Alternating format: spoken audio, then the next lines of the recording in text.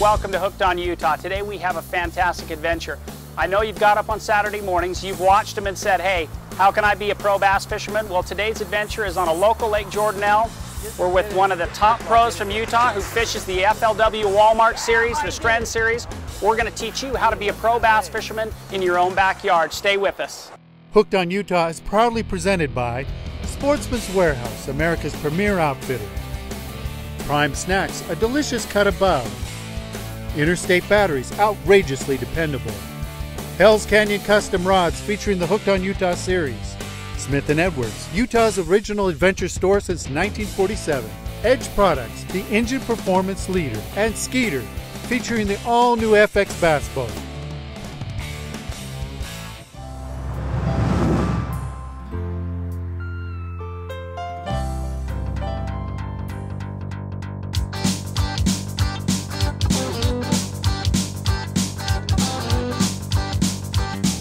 Today's tournament on Jordanelle is what we call a fruit jar tournament.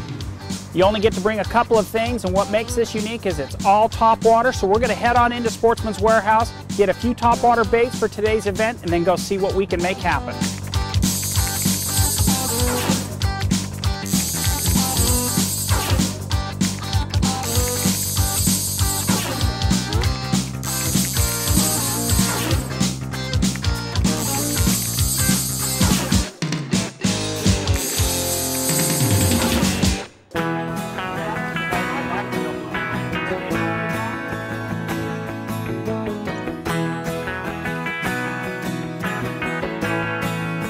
Where I'm going to stick it to the pro. Yeah!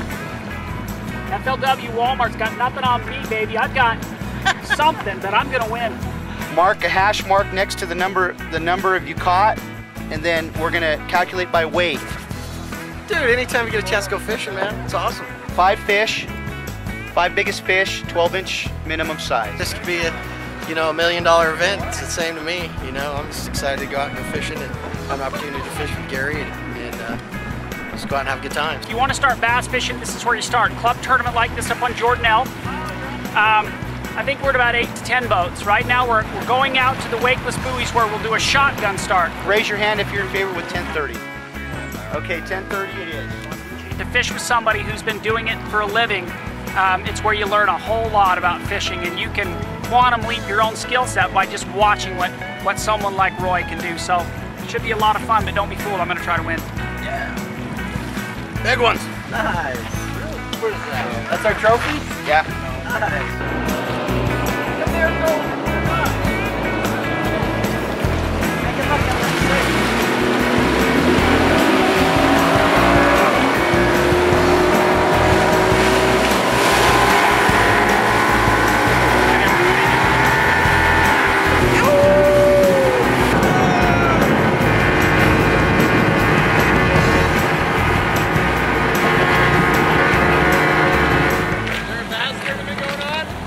Little one. Good luck. Thanks, bro. He's cheating already. He's not wakeless.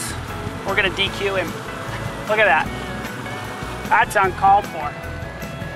We're going to run up the river arm and go to a few places Roy's got scoped out and see if we can't stick a couple big fish right off.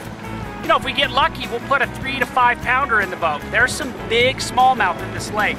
And then, if we get the bite going with the right conditions, it can be a lot of fun. This is the Provo River Inlet area.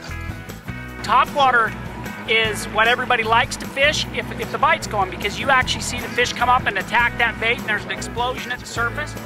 It's a lot of fun. And I don't know why. It's just what I've always wanted to do. And like I was saying earlier, even these fun little tournaments are just a blast to me. And just being able to come out and fish, just such a blessing in my life to be able to do it, and I praise God every day that I'm able to do it. Back east they call these fruit jar tournaments, where back east all the guys get together and they just put 5, 10, 20 bucks in a jar, and then whoever comes in with the best limit of fish gets the jar of money. So they've been doing these little tiny tournaments back east for years and years and years, and it's a neat deal. Should be fun. Me and Gary. I'm pumped. I'm pumped. Right here is good. Anywhere right here. It's go time, baby. You need to get a boat and get out here.